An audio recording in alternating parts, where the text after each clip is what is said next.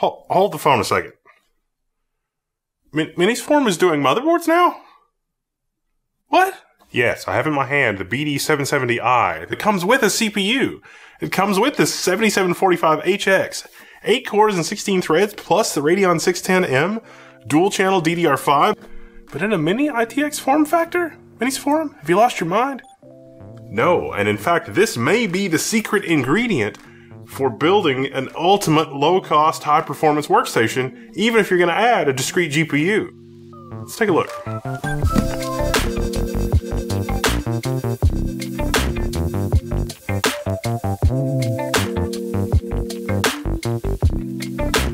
So this is Ryzen 7000 series, but these CPUs are meant for notebooks. And let's face it, AMD is killing it with their notebook CPUs. They are selling so well, they're having trouble getting enough of them to actually put in notebooks, to say nothing of desktop class machines. And if you're into building a small form factor machine, you may say, well, but later I might want to upgrade the GPU. I might want something else. This might be the ultimate cheat code for building a high performance gaming machine at the lowest possible cost, because let's face it, we've gotten to the point where building the ultimate gaming machine is really about spending the most money on the graphics card, but with also the consideration that you get a CPU good enough not to bottleneck the graphics card. And unless you're buying a $2,000 GPU, this is not going to bottleneck pretty much any modern GPU. And this motherboard has an X16 expansion slot, even though it's a mobile processor. There's a little asterisk there. We'll have to suss that out in testing. But for now, let's take a look at the board. What do you get in the box? MinisForum, conventions used in this manual, PCIe expansion slot, 2 SODIMM slots, so it is notebook style memory. In the box, you get the fanciest Wi-Fi antenna that I've ever seen. MinisForum might have watched some of my reviews. This is far and away the best Wi-Fi antenna that I've ever seen. You get some fan mounting brackets and some long extension screws. Fan mounting brackets? Yeah, MinisForum's got you covered. Let's take a look at that. And then, of course, some more M.2 mounting screws and more fan screws. There's a lot going on in this little package. Now you've got one fan built in. It's actually for your M.2. It doesn't come with a CPU cooling fan, but it does come with a CPU heatsink. It's very interesting. You do also get a rear I.O. shield. At the rear I.O., you've got 3 analog audio, your 2.5 gig Ethernet port, 2 regular old USB 2.0 ports, a Type-C combination display port, USB port, a full-size display port, a full-size HDMI port, and 2 Type-A ports that are USB 3.2 Gen 2. Now, while this motherboard does support a 20-pin, 5 gigabit dual front panel connector, there is no Type-C header on this motherboard. So if you pick up a case that's got a front panel Type-C, it's not going to work with this motherboard. We do have 3 4-pin fan headers, which will deliver up to 1 amp of power each, so that's a pretty nice touch.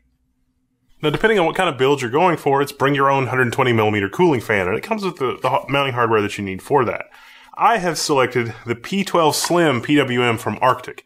Arctic is a vastly underrated cooler company. They make coolers, tower coolers, fans, you name it. The P12 Max is one of my favorites, but the P12 Slim is going to be great for our particular build that I've picked.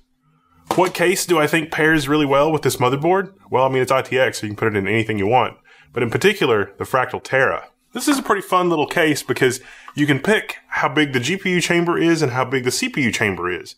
In our case, we're going to maximize the GPU chamber because, well, I mean, look at it. It is absolutely tiny.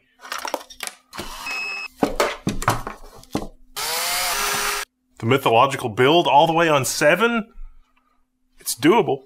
One minor annoyance is that in order to get the rear I.O. to sit properly, you're going to have to unscrew the nuts on the wireless, which is dodgy. After that, at least your rear I.O. is built in, your I.O. shield. It also comes with 2 screws so you can mount the retention mechanism for the DisplayPort and the HDMI to the rear I.O., but that was super annoying, moving the nuts from the inside to the outside because it makes the antenna wireless connector loose and ugh. But we got it, so we're good. Now, because I am using a P12 fan that's slimmer than what MinisForum expects, I have to get my own screws. These screws are designed for a normal thickness fan, and if I use these, well, it's just not going to work out for me.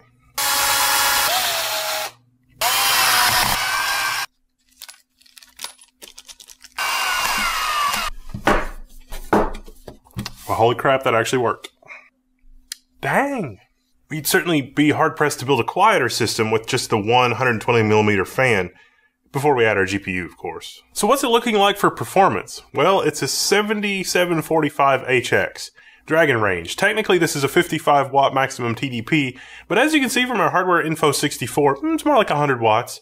And at 100 watts, you can hear that little 120mm fan ramp up, and it does run at 91 degrees C, thereabouts. So you're entering thermal throttling territory. It'll boost up to about 100 watts, and then it backs off to like 91, 92 watts.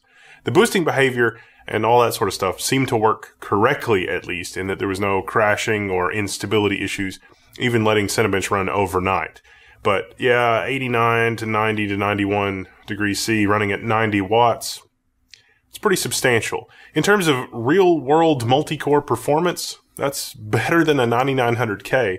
It's not quite as good as a 5800X, but for single-thread performance, you can actually get a little bit better single-thread performance than a 5800X, unless you're in like super optimal cooling situation with the 5800X. And then the 5800X might be a little bit better. They're close. They're really, really close. So what you really save on is power, because in this configuration with no GPU, most of the time you're going to be well under 100 watts. In fact, right now, even running Geekbench at the wall, I'm consuming only 96 watts according to our kilowatt. Most of the time when this thing's idling, it's like 11 watts, which frankly is shocking, considering that, I'm running an 850 watt power supply, and at the very low end of the wattage spectrum, those are only like 87%, 85% efficient. Most of my wattage is going into the power supply because I'm anticipating adding a crazy GPU to this thing. Fortunately, the design of the cooler does force most of the warm air out the back through the mini ITX IO shield, so our P12 fan is doing its job, even though it's the slim variant. Of course, if you don't have to run a slim variant of the fan, you'd probably be a little bit better off with a fan that'll move a little bit more air. The P12 Max would be a particularly good choice if you don't need the slim variant, because it's designed for use on a radiator, and the fin stack here is pretty dense, and the extra static pressure from the P12 Max is probably going to improve things in terms of cooling for this particular cooler layout. I mean, at the end of the day, it's 55 watt CPU running at like 100 watts. I mean, MinisForum, woo! It's a mobile CPU in a desktop format, and they're pushing it to the max. And it's surprisingly good in that configuration, like shockingly good. You want some cheat codes for a mini PC? This is probably it. For the GPU, let's do the 7900 XTX AMD edition, because that one's one that I know will fit. I mean, could we even cram a reference 4090 in there? Ooh, just barely. I think I'd rather have the 7900 XTX though. Hey! This is now, I think, one of my favorite builds in the world. I love the tiny little Terra case. I love the fact that this is basically no compromises. I love a lot of things about this. Okay, let's take a quick look at our gaming benchmark performance. You might be surprised. So, how much performance do you leave on the table using mobile Zen 4? Well, it was more than I thought it would be. It was kind of surprising. At 1080p, for some games, over 100 FPS. I mean, Shadow of the Tomb Raider is an older AAA title. I wasn't expecting it to be this much of a difference at 1080p, but it is. Fortunately, at 1440p and 4K, the difference is much less pronounced. I mean, our 7800X3D is the best of the best as far as gaming CPUs go and gaming CPU value. It can still make sense to use this motherboard as your platform because you're going to put more dollars into your GPU. It's also true that there's not going to be a 100 FPS difference unless you get the very most expensive GPU that you can, or even a next generation GPU if you're watching this sometime after, early 2024. So, yeah, you are leaving a little bit of performance on the table, gaming performance, at 1080p and 1440p, but not really anything at 4K. Take that with a little bit of a grain of salt. If you look at our other games like Cyberpunk 2077 or Horizon Zero Dawn, worst case scenario, you're leaving about 30 FPS on the table with the 7900 XTX. So overall, this is a really terrific showing for this platform, but if you have to have, that 150 plus FPS baseline at 1440p, you're going to need higher single thread performance than this platform can deliver. But still, this much performance in under 100 watt envelope, it is very impressive. So let's talk PCIe lanes for a second. This really does have 16 lanes to the GPU. I didn't think that mobile parts had 16 plus 4 plus 4, but it appears this platform does indeed have 16 plus 4 plus 4. I mean, that 16X slot, MinisForum says, is PCIe Gen 5. I don't have an easy way to test that, but I can confirm it is running at Gen 4 by 4, 16 lanes. I mean, it's pretty nuts that this is a mobile platform. Plus, you've also got your M.2 as well, 2 of them. It is not USB 4, as far as I can tell. At least I couldn't get the singular USB-C on the back to behave as if it was USB 4.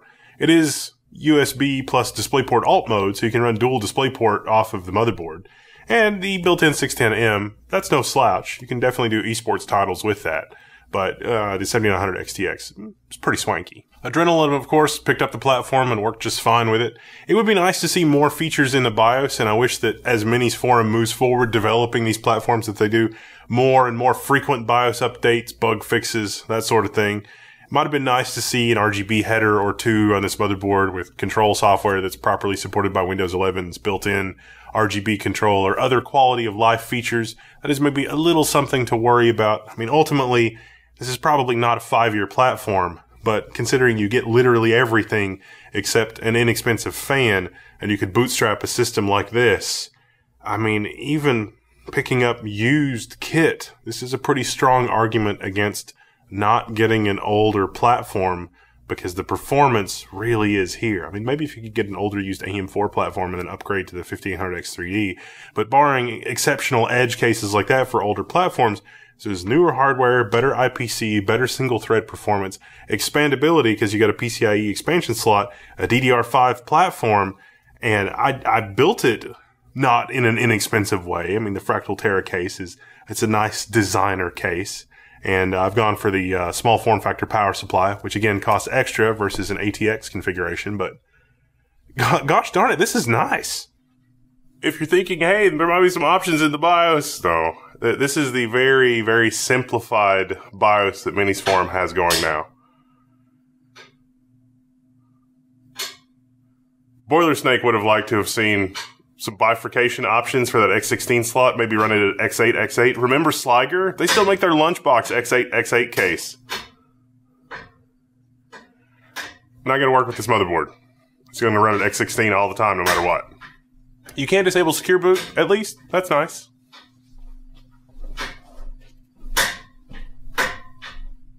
Well, that's been a quick look at the BD770i and a quick build in our Fractal Terra case with our Cooler Master 850 watt power supply, DDR5 5600. Now, the DDR5 situation is also a little weird here. Can you run DDR5 6000 and overclock? I wouldn't recommend it. Go with the baseline OEM JetX standard memory for this configuration. I think you're in for giving yourself a lot of headache if you do try to run with some overclocked memory profiles and that sort of thing. It's just, don't push your luck, in other words. I'm Wilderness Level 1. I'm signing out. You can find me in the Level 1 forums. Good job, MinisForum. I like the new direction that you're going in. I like this over, some of the more creative endeavors that you've done in the past where you have a mini PC that has a PCIe expansion slot and then we sort of bolt on other stuff. This is more normal. I like it. And absolutely top tier work on the Wi-Fi dongle antenna. You will not find a better Wi-Fi dongle antenna thingy in any bundle anywhere. This is record setting. Literally the best Wi-Fi rabbit ears that I have ever seen. Good job, MinisForum. Although, I wonder if the antennas being so close together would cause them to detune. Any RF experts in the audience there? I'm Wendell, this Level 1 Engagement Challenge. I'm signing out. You can find me in the Level 1 forums.